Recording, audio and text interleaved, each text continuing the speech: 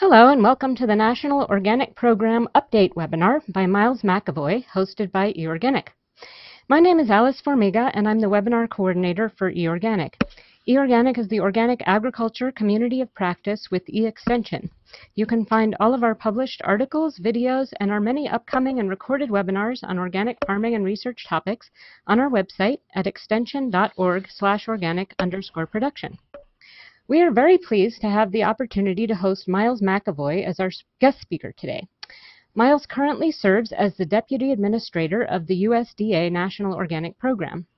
Prior to coming to the USDA, he led the Organic Certification Program at the Washington State Department of Agriculture, and he has been working in the field of organic agriculture for more than 2 decades.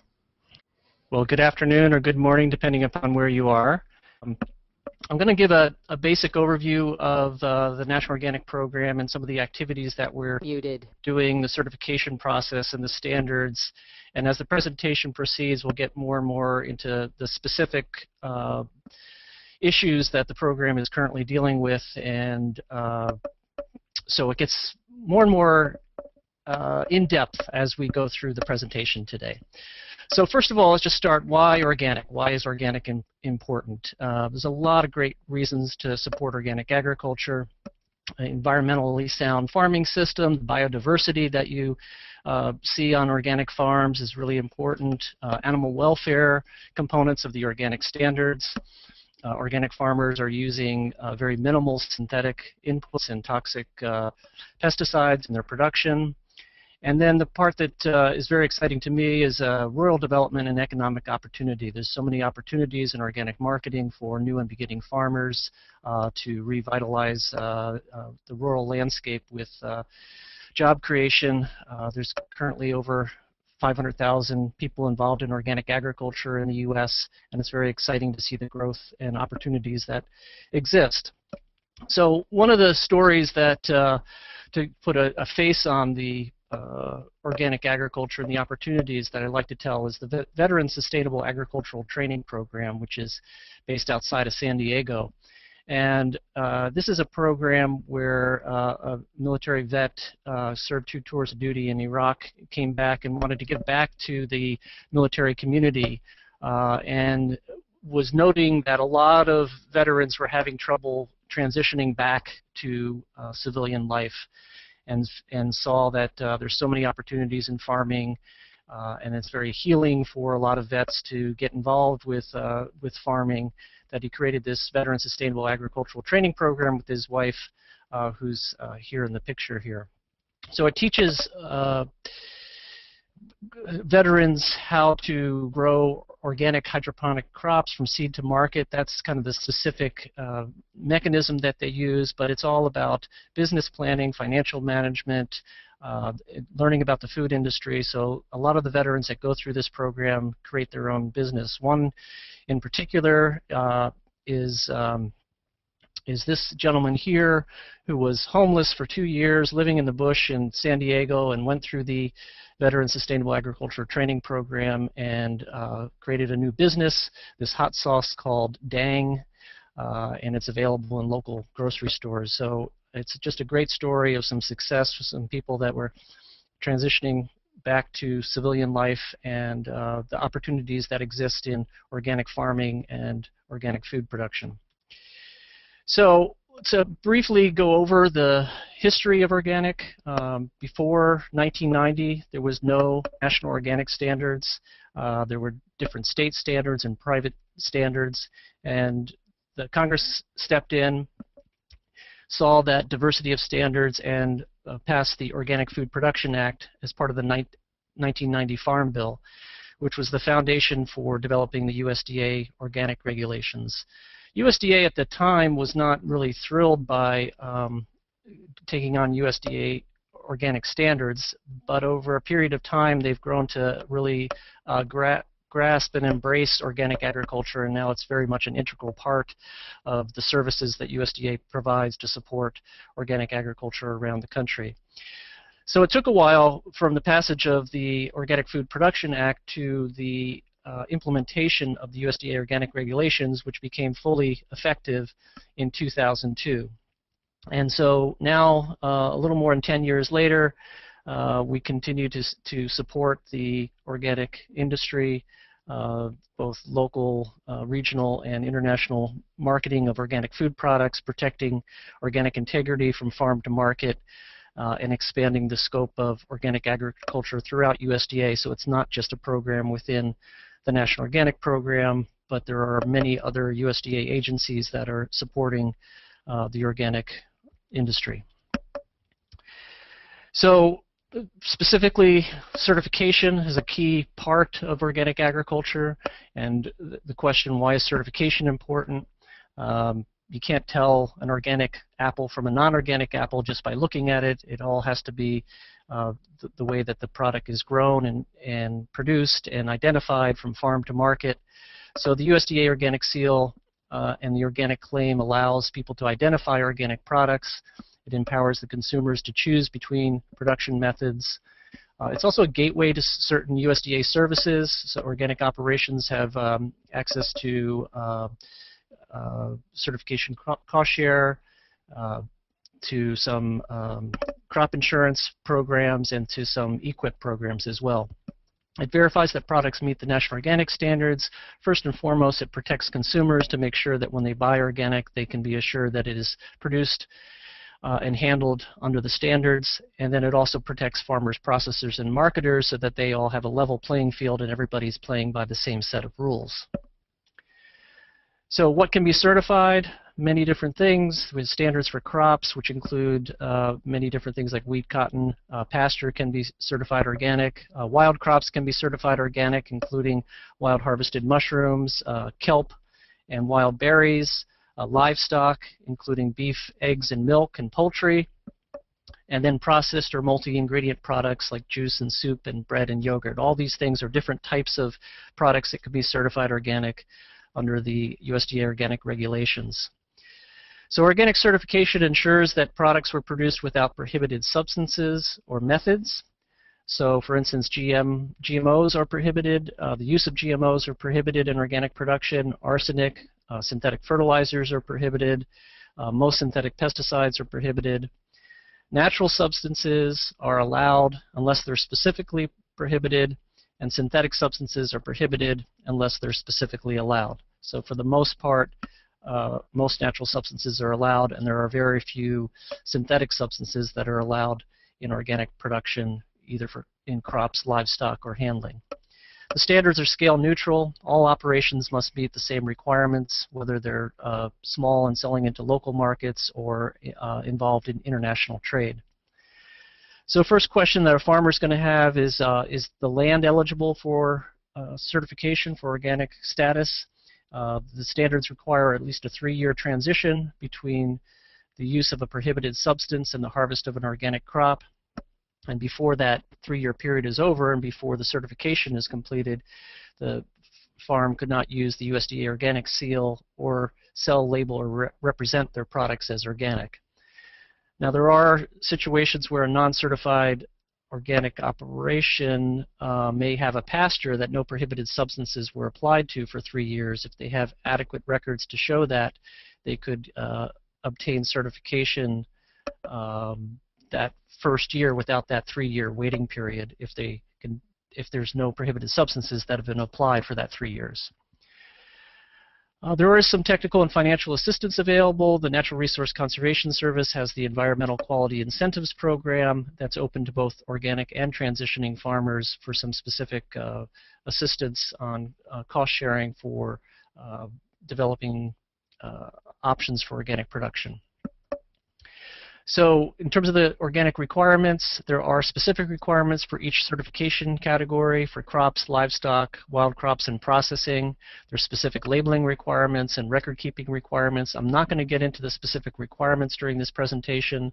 If that's something that eOrganic thinks it would be a useful presentation, we could cover the standards in some detail at a different time, but we really don't have enough time to get into the specific standards in any depth. Violators that are not following the standards and label or sell or represent products as organic are potentially subject to enforcement actions, including the loss of certification and also financial penalties. We've done a number of civil penalties over the last couple of years for people labeling products, selling products as organic without certification. So there are penalties that are involved for violating the rules. How much does certification cost? This is a question that we get quite a bit. It all depends on the size and scope of the operation and which certification agency is doing the certification. It varies between a few hundred to several $1,000s depending upon the size and scope of the operation. In general, where there's state certification available, those programs tend to have slightly lower fees than the private programs, and there are annual recertification costs. If you had to give an average, you could say it's about $1,000 per year as an average cost of certification for an average size farm or operation. There is the organic certification cost share program that used to be available in all 50 states. Now it's only available in 16 states that are listed on the slide there. They're mostly in the Northeast with a couple of western states. So the National Organic Certification Cost Share program has not been refunded, so that program is no longer available in many states. But in those 16 states, financial assistance is available, open to certified organic farmers and handlers, reimburses up to 75% of the organic certification costs up to $750 a year. And for more information about that, you would contact the State Department of Agriculture in those particular states. So who certifies the farms and businesses? These are third-party certification agencies. They're not, USDA does not do certification. We oversee the certifiers. We accredit the certifying agents, but we do not do certification. So these are independent certifying agents that could be a government agency like a State Department of Agriculture, or as is more common, a non-governmental accredited certifying agent. So it all depends on what part of the country you're in, what kind of certifiers are available to provide certification services. They all have to follow the same requirements, whether they're a state or a private entity. So basically the certification process for a farm or handler is that they need to submit an application to the certifying agent. The certifying agent is up to them to decide which certifying agent they want to work with. That application would include a description of the operation that's described in the organic system plan, which goes into some detail about the operation in terms of the seeds that are used, the soil fertility, the pest management practices, crop rotation, if it's a livestock operation, where the animals came from, the kind of feed that's fed to the livestock, animal welfare practices. For ruminant animals, have to include a pasture plan of how the ruminants are provided, basically a pasture-based production system. For handlers, they have to provide information on labeling, the composition, the ingredients of the products that they're producing, practices of or description of the product from receiving through shipping and the processes that occur during that process between receiving and shipping, practices to prevent commingling or contamination during the handling of the product. So there's specific things that need to be in that organic system plan. That is part of the whole application that goes into the certifying agent to describe what the organic producer or organic handler is planning to do under the organic requirements. So that comes in, the certifying agent then reviews all that information to determine whether the operation has the ability to comply with the requirements, and if it does, then a qualified organic inspector is sent out to the operation, conducts an inspection, looks at all the various elements of the operation, seeds, crop production, harvest, audits the records, writes up a report, sends it back to the certifying agent. The certifying agent reviews the report and the organic system plan, and if everything is in order and compliant with the USDA organic regulations, then a organic certificate is issued. Once that certificate is issued, then there's an annual certification renewal process where the farm or the processor needs to update their organic system plan on an annual basis, pay their annual fees, get re-inspected to keep that certification in good standing. That's a very quick overview of the certification process. So there are some exemptions or exclusions of operations that are not required to be certified. So very small organic farms and businesses are not required to be certified. If they gross less than $5,000 per year from organic sales, then they're not required to be certified. They're exempt. They still need to follow the standards, but they're not required to go through the certification process. And then some brokers and distributors and traders are excluded from being required to be certified if they're handling product that remains in the same container that's not relabeled or repackaged, then they're not required to be certified. But most distributors and traders, if they're repackaging or relabeling, then they would need to obtain certification. And then retail food establishments are also not required to be certified under the USDA organic regulations. And again, these operations still must comply with specific requirements, but they're not required to be certified. Okay, so just to pull this all together, have an example here for organic cheddar cheese. So first of all, the cows would have to be certified organic cows, meaning that in general, we're not going to get too into the specifics here, but in general, the cows would be organically managed from the last third of gestation. Next, those cows would not be able to have any added growth hormones. No antibiotics are allowed in organic livestock production. They would have to be fed on 100% organic feed, so all the agricultural feed and forage that the cows are eating has to be organically produced. If they are treated with any prohibited medication, if they get sick, they have to be treated, and they're treated with a prohibited treatment, then they're no longer organic and it would have to be removed from the organic herd. They have to graze at least 120 days a year, so it's a pasture-based system for organic ruminant livestock. So during the grazing season, which has to be at least 120 days, the cows have to be on pasture and get at least 30% of their dry matter intake from pasture. And the pasture has to be certified organic, and the operation has to address animal welfare elements as well. So that's the farm side. So they're inspected every year, their certification is renewed every year. The organic system plan has to address pasture management, animal health, and water and soil management. So those are all components that are covered by the organic system plan, inspected by the organic inspector, and part of the certification process. So the next step is the milk then gets transported to a processor. That organic milk would have to go into a clean truck that met the requirements, was not rinsed with any prohibited substances. It arrives at the certified organic processing facility. Rennet would be added, and rennet is an example of an allowed non-agricultural substance. So there are some non-agricultural substances that are allowed in processed organic food products, and rennet in particular is allowed as a type of an animal enzyme that's non-organic but allowed in organic food products. So the cheese processing facility also has to be certified. It has to be inspected every year. That certification is renewed every year.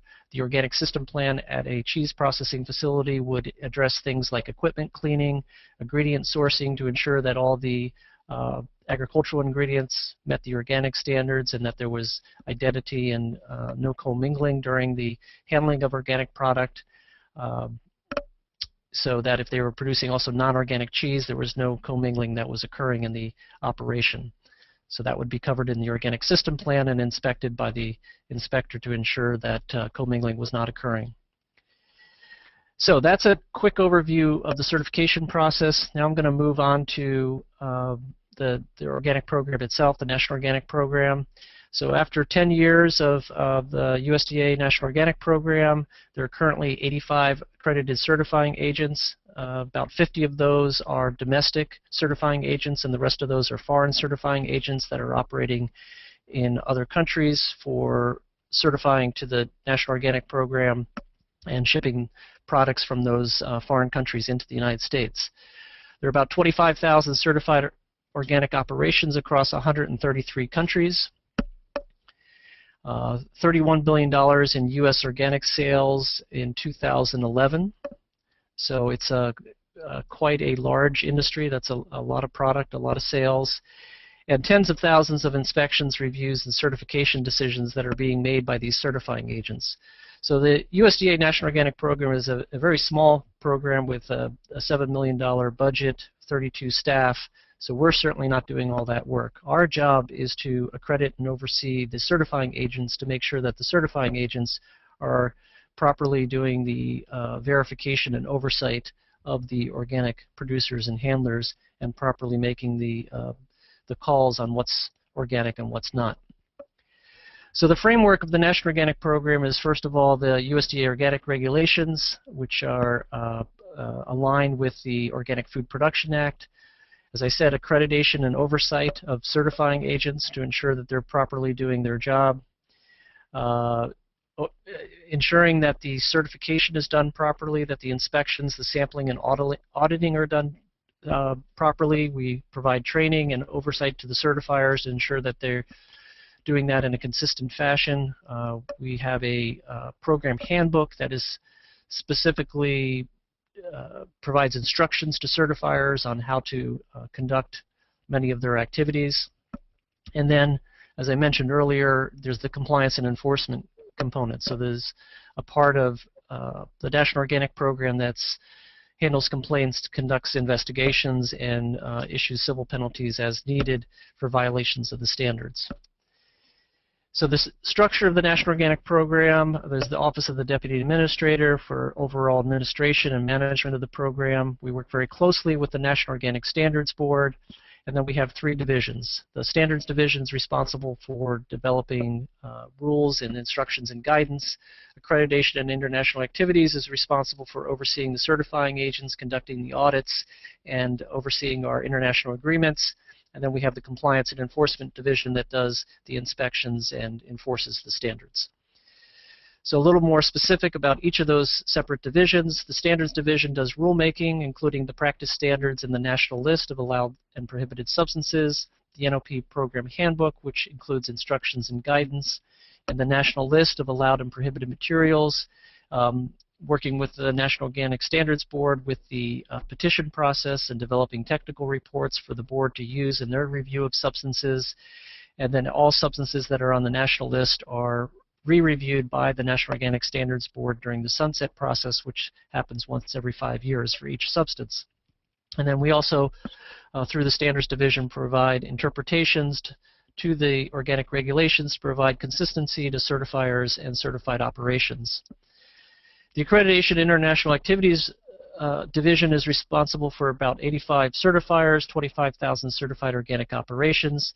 They also are responsible for 1 state organic program, which is the state of California, which operates a registration and conducts enforcement in the state of California. So it's a component of the National Organic Program that is operated through the California Department of Food and Agriculture in California, so they provide great assistance in terms of oversight and verification and compliance in the state of California.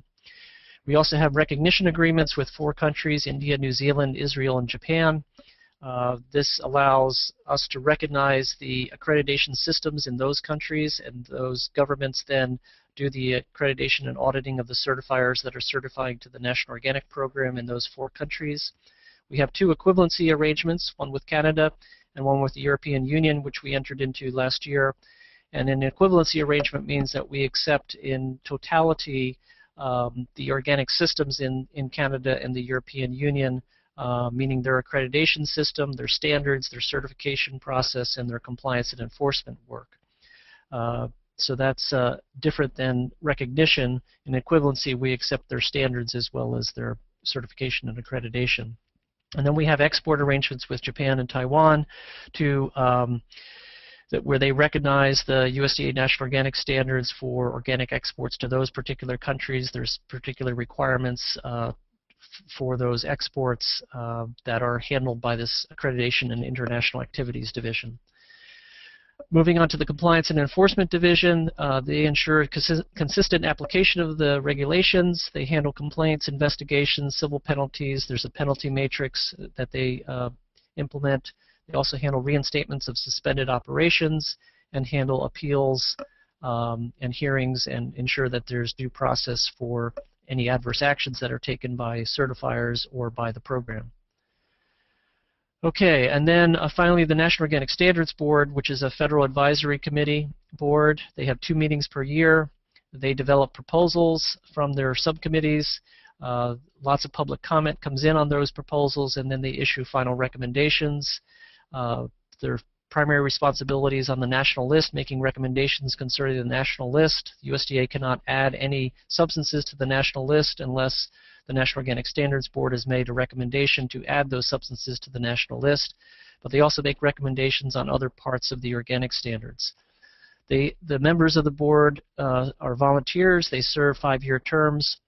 There are 4 organic producers, 3 environmentalists, 3 consumer or public interest representatives, 2 organic handlers, 1 retailer, 1 scientist, and 1 certifier that sit on the board. Okay, I'm going to now move into some of the specific activities that we're up to this year. For 2012, we had 2 NOSB meetings, 1 in New Mexico and Rhode Island. We did a lot of rulemaking. We had the final residue rule that was published in November and implemented this year. We've had many national list rulemaking documents that have done and some new policy documents. For compliance and enforcement, we doubled the case closure rate and dealt with some very complex cases. And then we also conducted audits of about 50 certifiers. We have some new audit checklists, and we've streamlined our audit review and response to corrective actions. Also, we had an Office of Inspector General audit of the program to look at our oversight of the national list and the appointments to the National Organic Standards Board. They issued a no findings report, which is not very common for the Office of Inspector General. They found no findings and concluded that we had very good oversight over the national list and the appointment process for the National Organic Standard Board members. We also entered into a new equivalency arrangement with the EU. And then we reimburse thousands of producers and handlers through the cost share programs. We also continue to communicate through our Organic Literacy Initiative, the NOP Organic Insider, and also a newsletter that we call the Organic Integrity Quarterly. Okay, I'm going to talk about some of the specific challenges that we have as a program. First of all, geographic specific.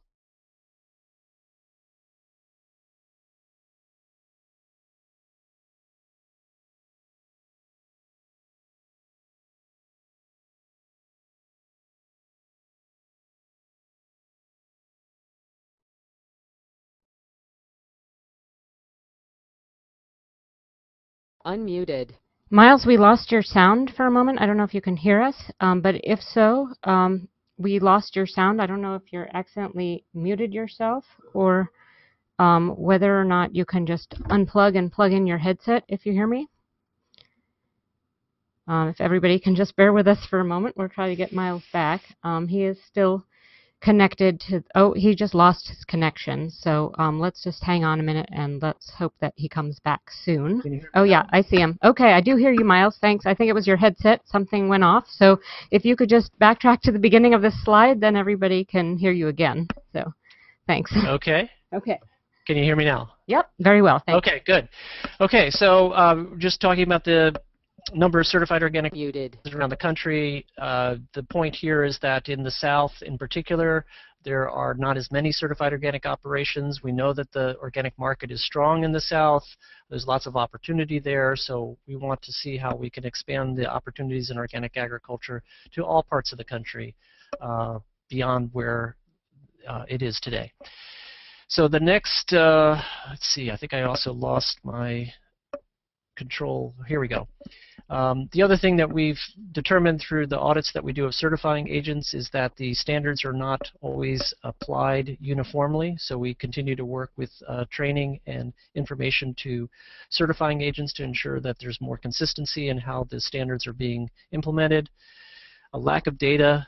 There's really not a lot of information in terms of organic production and sales. We're really stymied by that at times.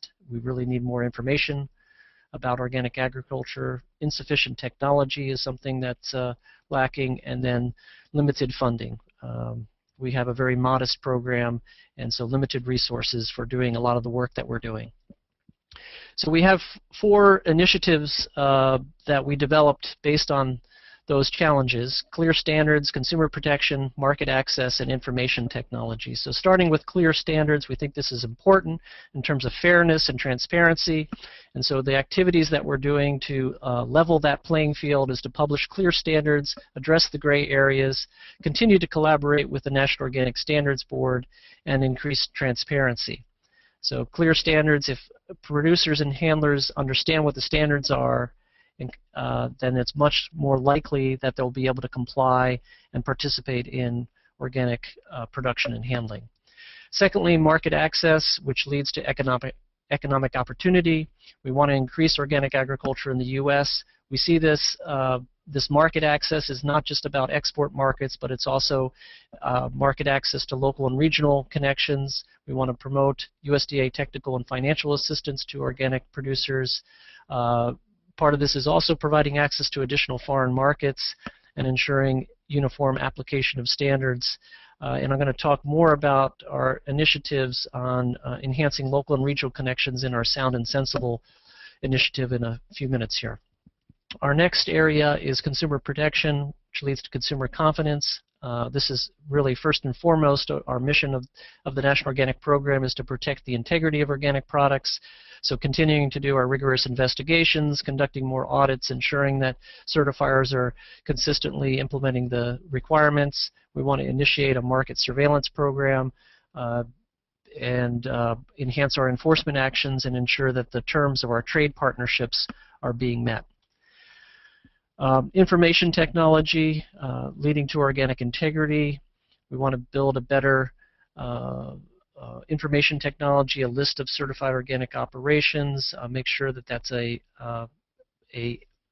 real-time database of organic information, provide both historic and current information on the certification status. The concept is that we'd be able to display search results in a list or map-based format so people can have information about where the organic farms and handlers are available, and allow certifying agents to efficiently submit updates. So these 4 areas of clear standards, consumer protection, market access, and information technology will help to level the playing field, protect organic integrity, increase the number of organic farms and businesses, and connect the organic community via this integrity database. Thanks, everyone. We're about to begin our question and answer session. So we had a couple of questions related to the dairy example that you provided about the cheddar cheese. So let's see if we can go back to those here. Yeah, once a dairy cow is treated with an antibiotic, is she never in her lifetime able to produce milk that will be labeled organic? If you could talk about that. We've had a few questions coming in about that. Yeah, once an animal has been treated with a prohibited substance, then it has to be removed from the organic string and could not re-enter the herd. That's correct. Okay. And one more about cows. Shouldn't cows be managed organically from birth, or is it only during a herd transition that you can have cattle that are managed in the last third of gestation? Yeah, so this is one of the proposed rules that we're hoping to get out later this year. So there's actually 2 ways that a dairy animal can get into organic production. For a new operation, they can transition cows using 100% organic feed and organic practices for 12 months before the production of organic milk. And if they transition to organic production by bringing those animals through that 1-year transitional period of using organic practices, they could continue to bring in animals following organic practices for 1 year prior to milk production. Other operations that have come into organic certification need to use all the replacement animals have to be organic from the last third of gestation. So the animals are organic. The mother cow has to be organic. No prohibited substances, 100% organic feed from the last third of gestation, and then her calf has to be raised organically and then can be in the organic herd. So what we're doing in the proposed rule is to clarify and follow the recommendations from the National Organic Standards Board to eliminate that two-track system so that there's only one system for bringing organic dairy stock into organic production. Okay, great. Thanks for clarifying that. Here's a couple of I hope I comments. clarified that. That's a difficult Okay. topic. We have a few questions and comments about the record-keeping streamlining you were discussing. This listener said that she's been certified organic for 13 years and she's seen the paperwork burden increase every year for dairy operations. And so she was wondering if the NOP is able to assist certifiers to reduce the paperwork burden while getting the verification they require. Yeah, that's what we're looking at. We do understand that the paperwork burden for dairy operations increased significantly with the publication of the pasture rule, which came into full implementation in 2011. So what the organic community was experiencing were a lot of complaints about operations, organic operations that were not pasture-based, that were not grazing their animals. And so through a period of time with lots of public input, it came up with the agreement that there should be this requirement that during the grazing season that the organic ruminant livestock had to receive a significant portion of their feed from grazing. So that specific requirement is that 30% of their dry matter intake has to come from pasture during the grazing season. And in order for that to be verified, there's a lot of additional records that need to be maintained to verify that that particular requirement of 30% dry matter intake. Yes, so there is additional record keeping that's required to meet that new pasture rule. And that's one of the things that we specifically need to look at of how do we make those requirements reasonable while still protecting the integrity to ensure that all operations are, all organic operations are pasture-based. Okay, here's a question. If you could talk about the status of Chilean nitrate. Yeah. Sodium nitrate is a natural substance and has been on the national list of prohibited non-synthetics or prohibited naturals since the beginning of the National Organic Program. So it was on the prohibited list, but it had an annotation that allowed operations to use sodium nitrate for up to 20% of their total nitrogen input. So even though it was on the prohibited list, there was still an allowance to use some sodium nitrate for the nitrogen needs of the crop. A few years ago, the National Organic Standards Board made a recommendation during the sunset process to remove sodium nitrate from an allowed material and make it prohibited. So remove that allowance for 20% sodium nitrate was their recommendation. So what would occur is a change in the annotation on the national list. So this is a natural substance that was prohibited with an allowance, and so the change to the national list was to get rid of that annotation and just to have it listed as a prohibited natural substance. During the rulemaking process, we've had some delay in terms of getting the proposed rule out on that, because any change to the national list has to go through a proposed and final rulemaking with public comment. So we've had a delay in getting a proposed rule out on sodium nitrate. So sodium nitrate is now, because of sunset, no longer on the national list of prohibited substances. And so there's no longer a specific regulatory restriction on sodium nitrate. So as a natural substance, it can be used in organic production in the U.S. under the U.S. National Organic Standards. We have sent out a memo to certifying agents and to organic producers that any use of sodium nitrate above that 20% restriction would potentially impact other parts of the organic regulations that require a balanced soil management plan. And so we're expecting that most organic producers will still comply with having for only using sodium nitrate for up to 20% of their nitrogen inputs while we're finalizing the rulemaking on this particular topic. We do have a proposed rule that will be coming out later this year that will propose to put sodium nitrate on the prohibited list, removing the annotation. But until that rulemaking process is finalized, there's no specific restriction on the use of sodium nitrate. Okay, thank you. Is there any update regarding, oh wait, no, let's see. Do you anticipate, I'll ask that question next. Do you anticipate a return of cost share outside of the 16 states that are currently covered? We don't know what will occur with that. We're waiting for the next farm bill. There's been an extension of the farm bill, and in the extension of the farm bill, that did not include the National Organic Certification Cost Share Program. So it's up to Congress to determine what happens with the national program. Okay. Is there any update regarding the idea of an organic checkoff program? Not from this office, no.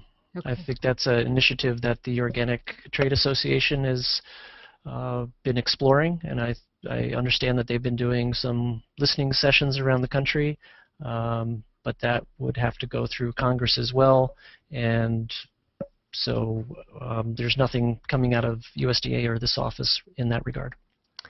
Okay. Has the NOP been encouraged or concerned regarding the number of violations discovered, and how does that compare with several years ago since it's been growing for 10 years? With the increase in the number of violations? It just says, have you been concerned regarding the number of violations discovered? Oh, okay. No, not really. For the vast majority of operations comply with the organic standards. There's a wide variety of different types of violations, so certifiers, well, one of the basic concepts of organic is continuous improvement. There are many requirements that organic producers and handlers have to meet, and so part of that process of continuous improvement is the audit process. The inspectors go out, they look at the organic system, they look at what the operation is doing, and sometimes they find minor violations.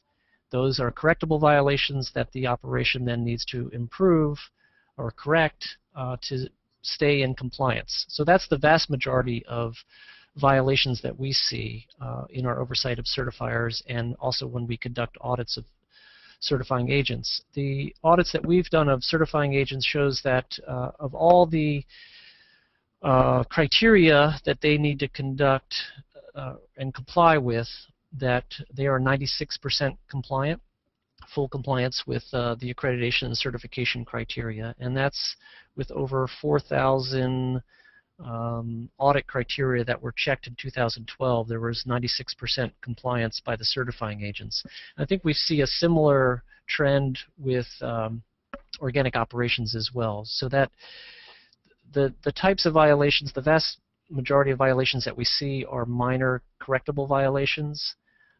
Significant violations are really important, and that's we take them very seriously. Last year we helped to put 3 people in jail for fraudulently representing products as organic. Well, 2 had to do with fertilizers, where they were spiking fertilizers with synthetic nitrogen. Those were long-term investigations, but the 2 gentlemen went to jail for spiking fertilizer with synthetic nitrogen and selling it as approved organic fertilizer to organic producers. And then 1 gentleman went to jail for fraudulently selling feed as organic that was conventional feed. So those things are very important, and we take those seriously. Now we have a couple of questions about fraud. The first one is, how should we handle and report a suspicion of fraud when a product is processed outside of the United States? And the second question is, with the Sound and Sensible initiative, how will reduced record keeping play into research for cases of fraud? So those are two questions, and so I can Right. repeat if necessary. Well, we have an email address, nopcompliance@usda.gov. So that's nopcompliance@usda.gov, and we take complaints from all over the world of any violation to the USDA organic regulations. So whether it's domestic or foreign, we get those types of complaints, and all those complaints are investigated to determine whether or not there's a violation, and when a violation is found, then appropriate enforcement action occurs. Now, we have more authority in the U.S. than we have in foreign countries. So, for instance, one of the things that we've done the last couple of years is identified some fraudulent certificates. They are generally from foreign countries, where a marketer is trying to sell organic product with a fraudulent certificate. And there we don't have the authority to fine a foreign operation. We'll work with the foreign government if that's possible. But our main tactic for those types of fraudulent certificates is to inform the organic community that those certificates are fraudulent, and we do that through the Organic Insider. So, okay, the second question was about record keeping and Sound and Sensible. Yeah, how will reduced record keeping play into research for cases of fraud? Right. Well, we're not going to reduce record keeping if it would decrease organic integrity. So our first principle is to maintain organic integrity. But there's a lot of records out there, and what are the key records that are necessary to maintain that integrity?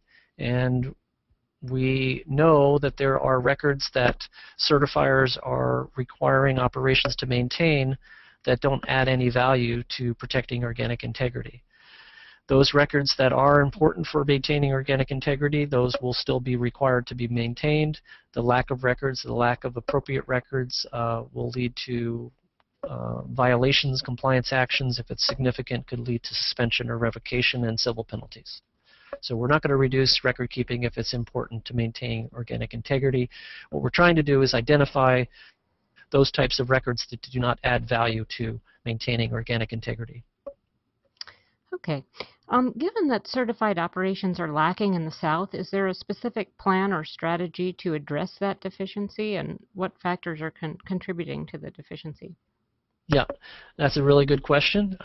So far what we've done is identified that there is a lack of certified organic operations, or not as many certified organic operations in the South. We're looking at ideas, exploring why is that happening, and it's a difficult area for us to address because of our limited resources, but we are talking to other agencies at USDA to see what can we do to try to build capacity in that region. Okay, here's a question about inspector qualifications. Will these be changing in the near future, and how can we stay informed on this if they are planning to take part in some IOIA trainings this year but don't want to partake in something that will not be acceptable to the NOP in the future? Yeah, well, the NOP has not published anything specific on the qualifications of organic inspectors or reviewers or certification staff. We have worked with the Independent Organic Inspectors Association to develop qualifications and criteria for organic certification review staff and inspectors, and we plan to publish that later this year. That would provide that that oversight of what, or that overview of what we expect in terms of qualifications, training, and experience for everyone that's involved in the organic certification process. And that will provide the guidance to certifiers and to inspectors on what we expect in that area. Currently, the organic regulations state that certifiers have to have qualified personnel to do the work that have adequate experience.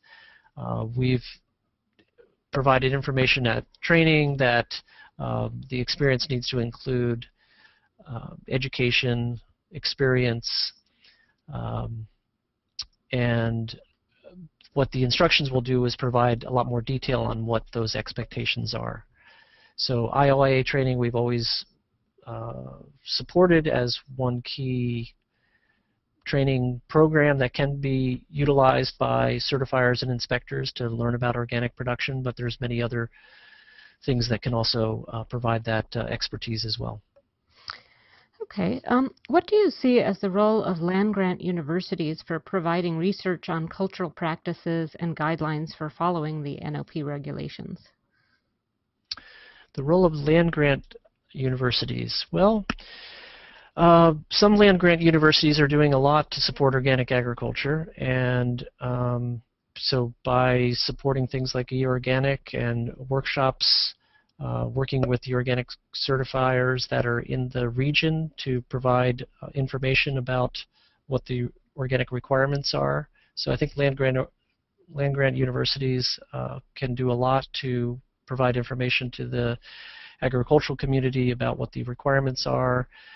I think they need to be engaged with the certifiers that are active. Sometimes it would be the State Department of Agriculture to ensure that the information that's provided to the ag community is aligned with the requirements. But certainly we would encourage land-grant universities to work with the organic community, agricultural community, to provide information about the requirements. The Organic Literacy Initiative is a very good resource for land-grant universities to look at for the specifics about the organic requirements. The NOP Organic Insider can keep land-grant universities informed about any changes in those standards or things that are particular interest to those land-grant universities. So, yeah, more involvement by land grants would be very welcomed. Okay. Could you discuss whether OMRI is related to the NOP? That's a very good question.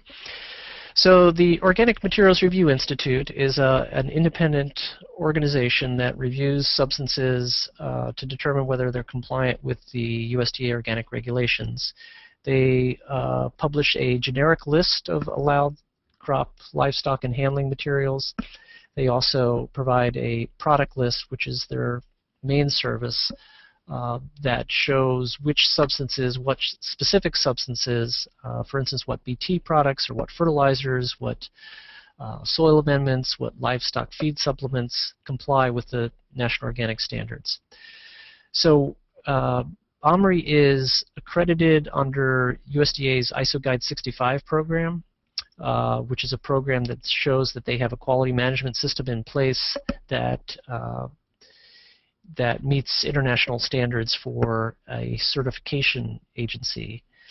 And so the National Organic Program does recognize the work that OMRI does, and that the decisions that OMRI makes on materials are acceptable to the NOP as a viable way to verify that a substance meets the organic standards. So organic producers, organic handlers, and certifiers can all utilize the OMRI review and list of approved substances and know that those substances comply with the National Organic Standards.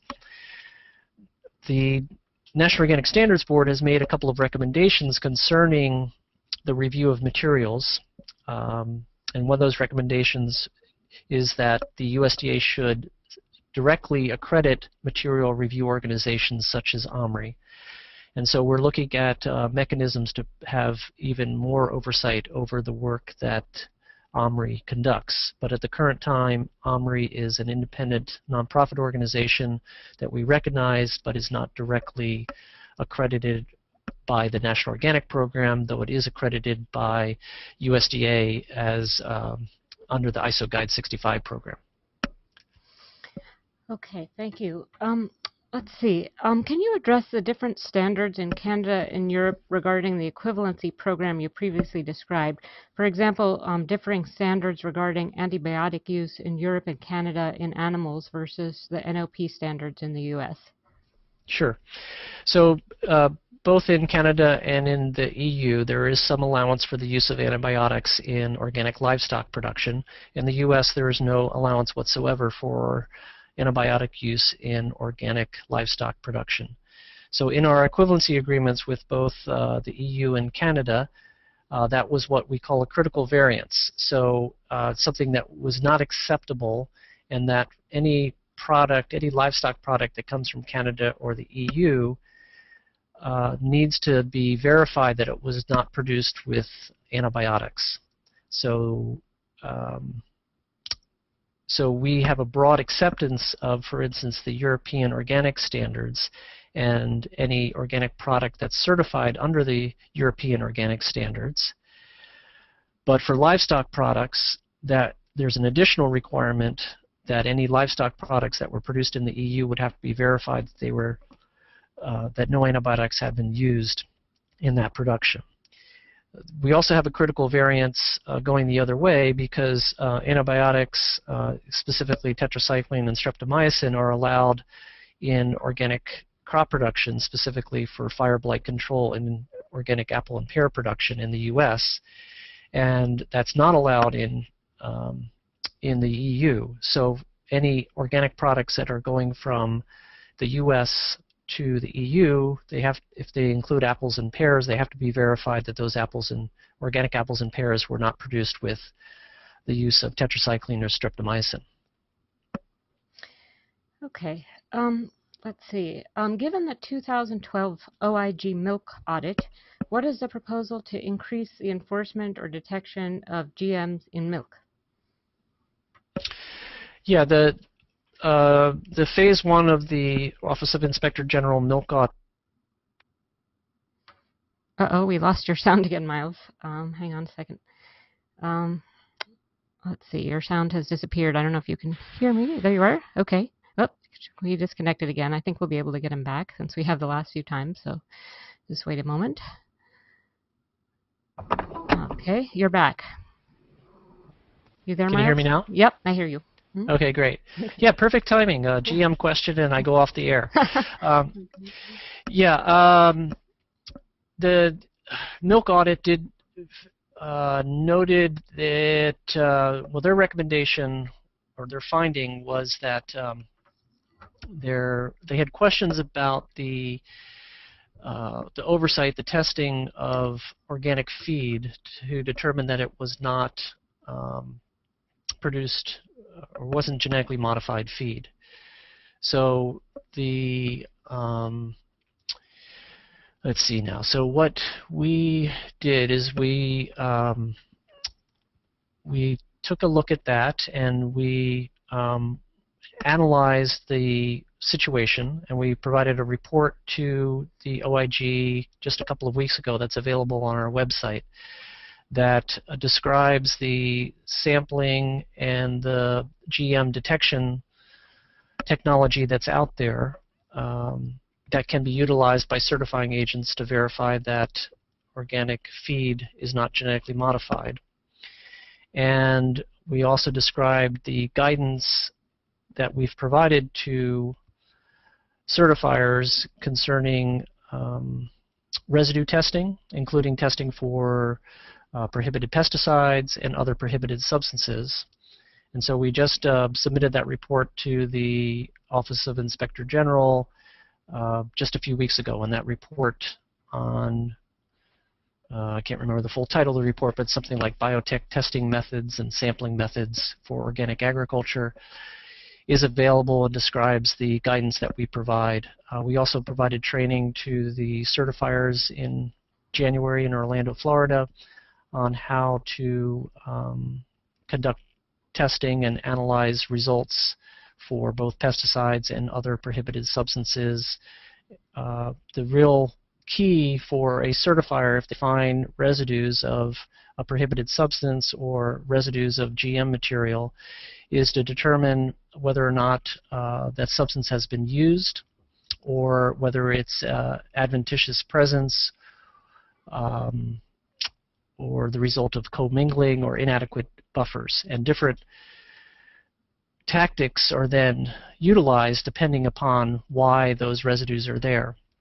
So, for instance, if a certifier did testing and found that the feed was 100% GM, then that would indicate that the product was genetically modified. That would be a significant violation leading to suspension or revocation, possible civil penalties.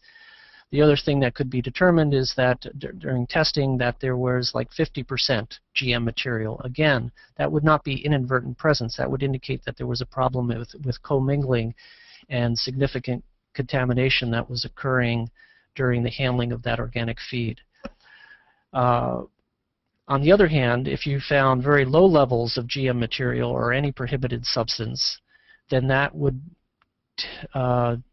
mean you have to do an investigation to determine why that material is there, but that would tend to have you look at things like inadequate buffer zones or inadequate cleaning of equipment, things that are correctable, that are important to correct, but don't indicate the use of genetically modified ingredients.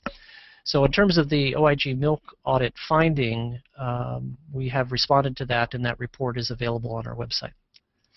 Okay, we are unfortunately running out of time, but I'd like to thank everyone for their questions